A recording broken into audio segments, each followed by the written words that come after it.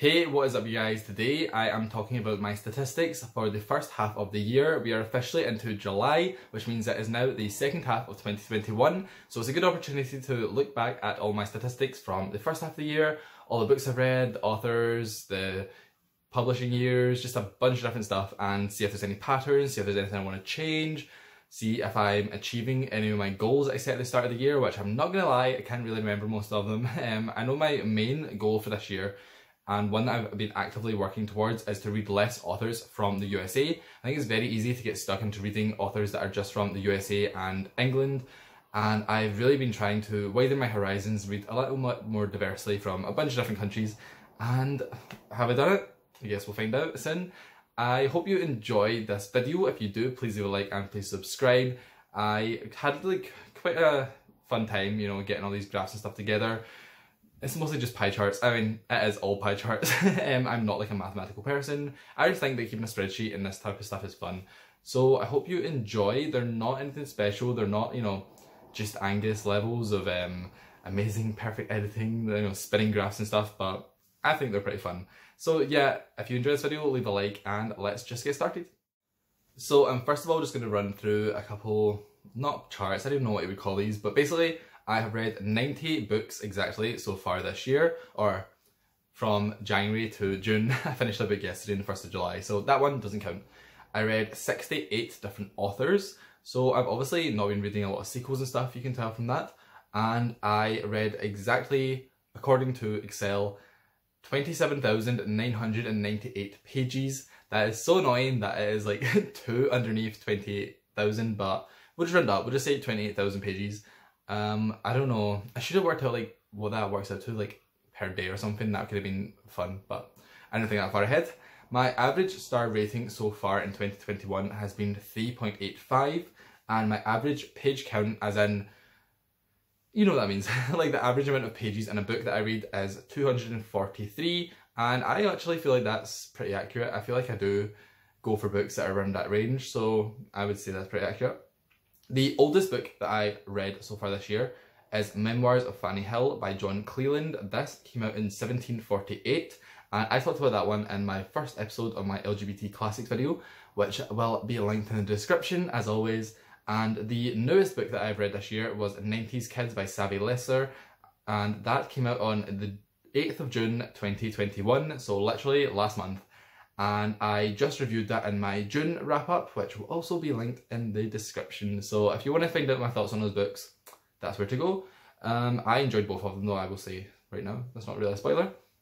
The shortest book that I've read this year is Overshare by Charlotte Frears. Charlotte is a, well, I would call her Char, to be honest. She always goes by Char. Is a fellow booktuber who released a poetry collection, and all of the profits from it went towards a mental health charity. So I will have the link to her channel down below and like her video for that. I don't think she has any physical copies left, but she definitely has, you know, obviously the digital copies, and I really enjoyed it. It was a great poetry collection, and it's obviously also raising money for charity, so it's like a win-win-win for everyone, and Char is very talented, so I would highly recommend checking it out.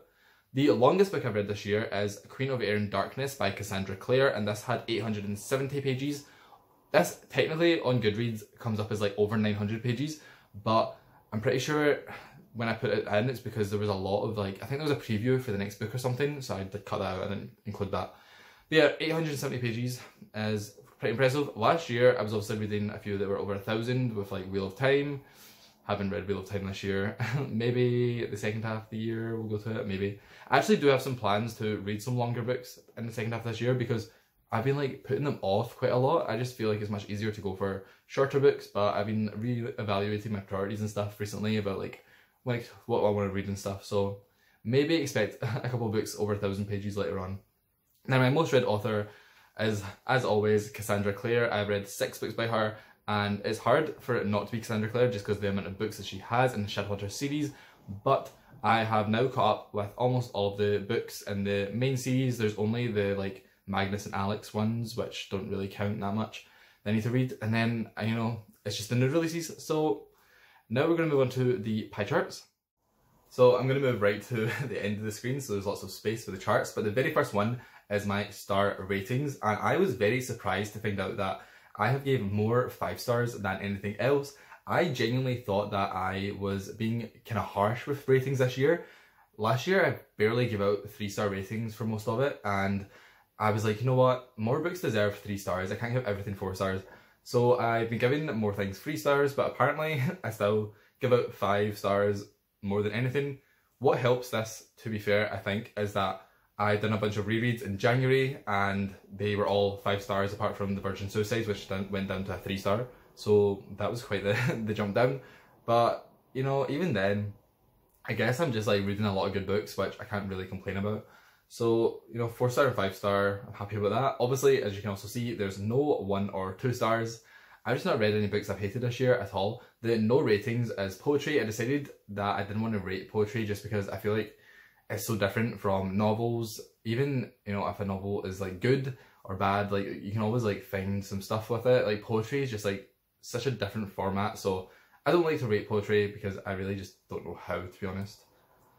My next chart is the format of the books that I've been reading, and I've actually been getting really into audiobooks this year, which I think in a video last year I said like I didn't like audiobooks at all. I really came around to them and started to enjoy them, and I've been reading like at least, or listening to at least once a month.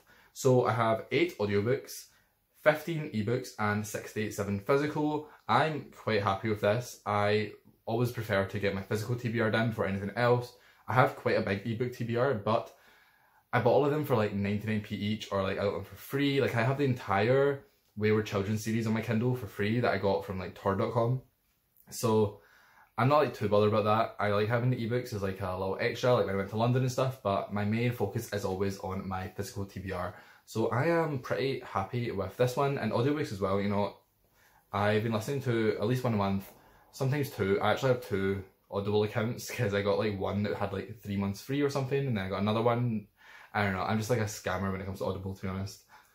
The next one is the page counts of the books I've been reading, and I have quite a lot of books actually which are under 100 pages, and that's because I've been reading a lot of the little mini Penguin Moderns, which I always talk about.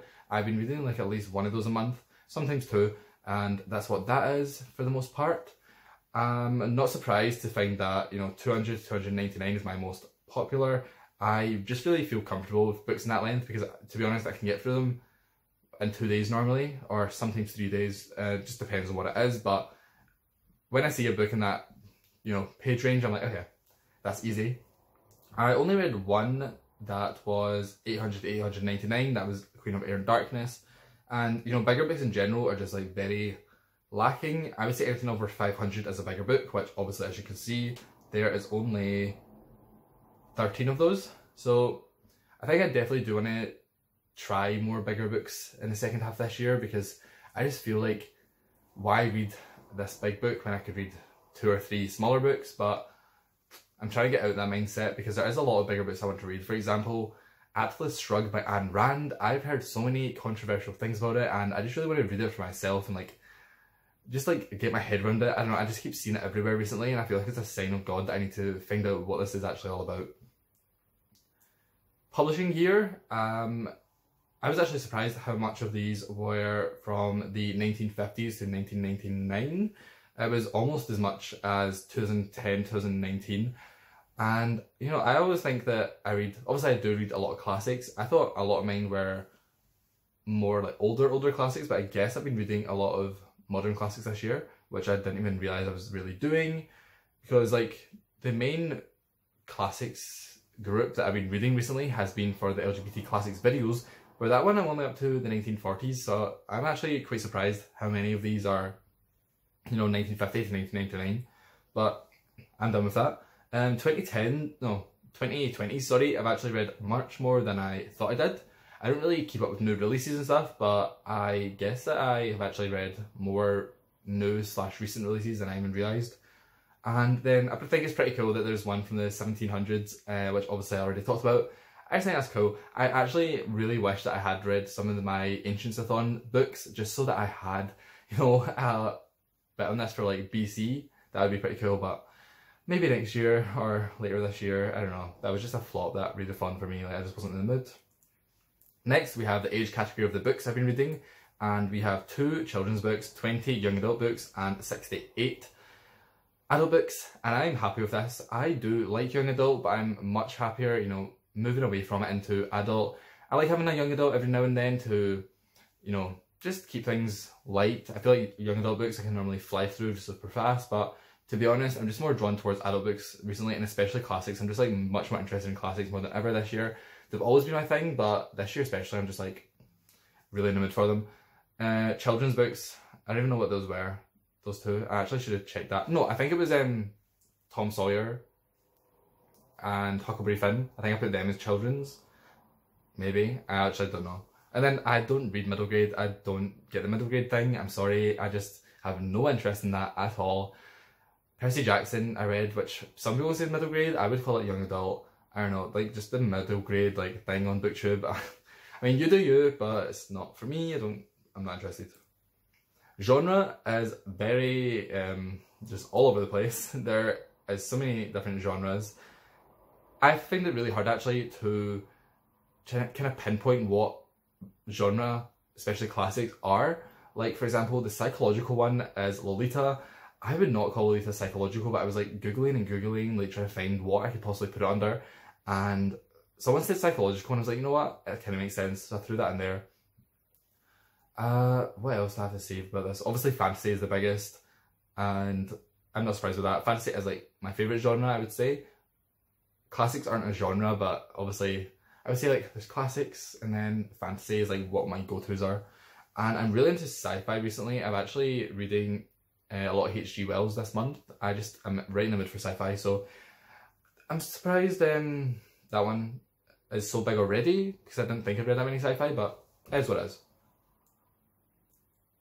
Oh, I also want to say, the one adventure book is The Adventures of Huckleberry Finn, because I was like, what could that even be? I was like, maybe historical fiction? And then I was like Googling and someone went, well, it says adventure in the title. I was like, okay, I guess it's an adventure book.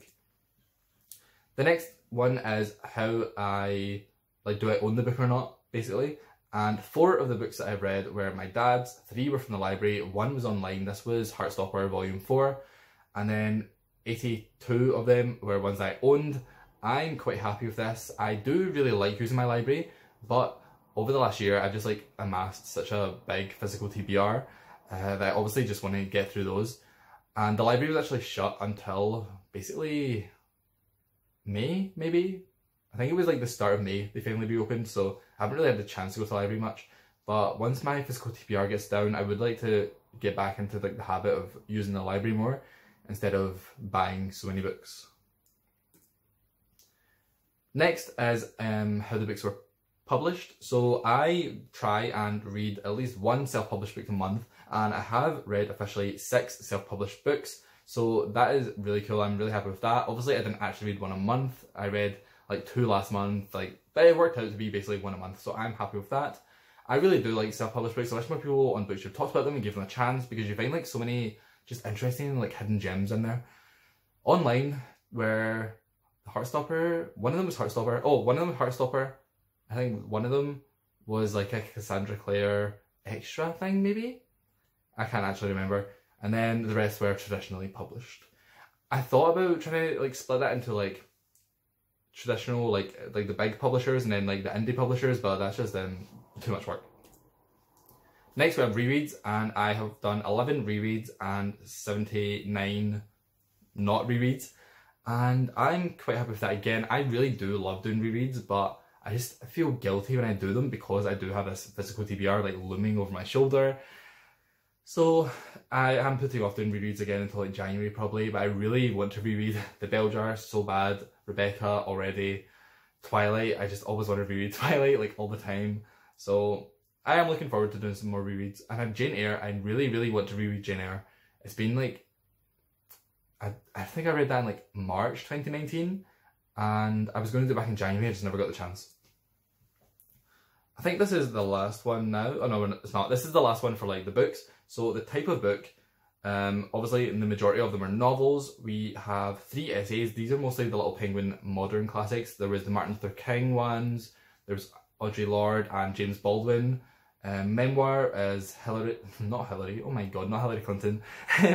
Barack Obama and Michelle Obama. I have 3 mangas. This was when I was in like a little Death Note mood. Short story and short story collections are just put as 1, but again these are mostly the Little Penguin mini moderns. and one webcomic was obviously Heartstopper.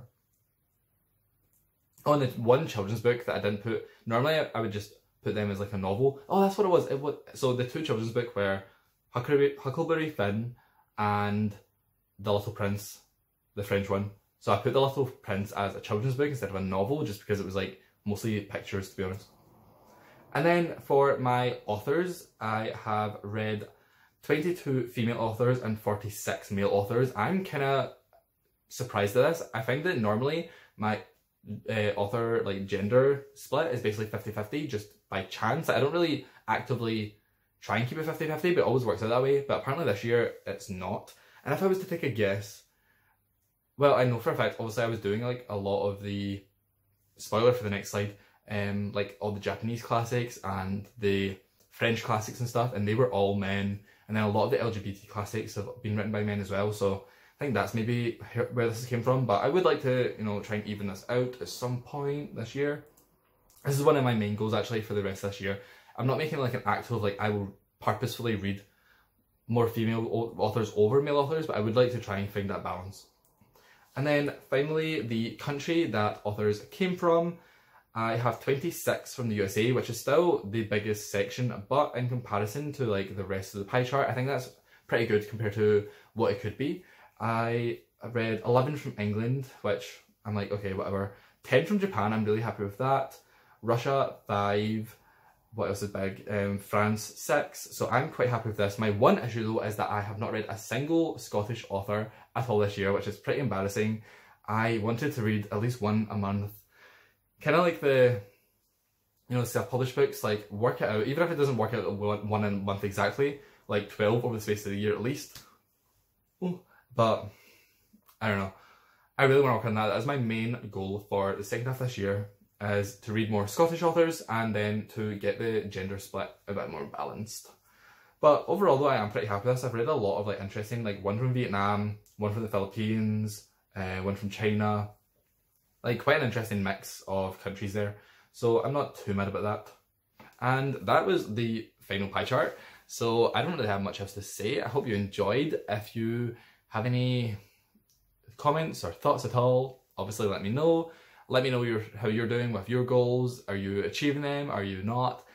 I feel like with this one especially, it's like I am happy that I'm reading less from the USA, but then I also haven't read any from Scotland, so it's like I'm like very much achieving one goal while very much failing the other. And it's under like the same category of countries, which is interesting, but oh well. I hope you enjoyed. If you did, please leave a like, please subscribe if you're not before, and I will see you in my next video.